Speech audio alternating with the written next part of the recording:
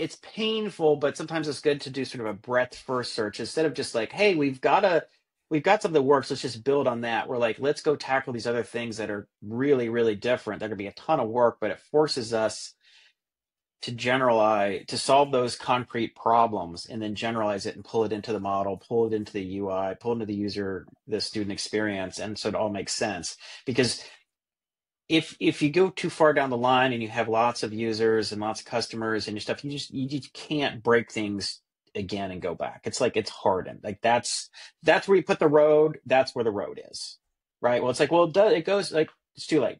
It's too hard to like, we're gonna create a new highway through these, through this subdivision, or it's just it's a nightmare. So you just kind of try and figure that out early. So the way you do that is you say, well, here are all these things that we think we might want to do, or we do think we know we want to do. They're different. It's going to be painful, but let's just bite the bullet and do it now.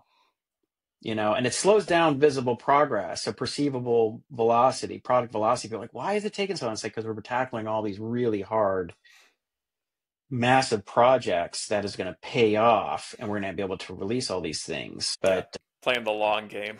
That's it. playing the long game. We are just going in all directions that we think is worth pursuing. You get a lot of things that are like between 60 and 90% done. They're just sitting Yep. there, and you're like, God, we just can't finish because we have these other things. Because you do have emergency things going on. You do have bugs, Yep. scalability problems. You have, just like really important features you have to roll out for a user segment.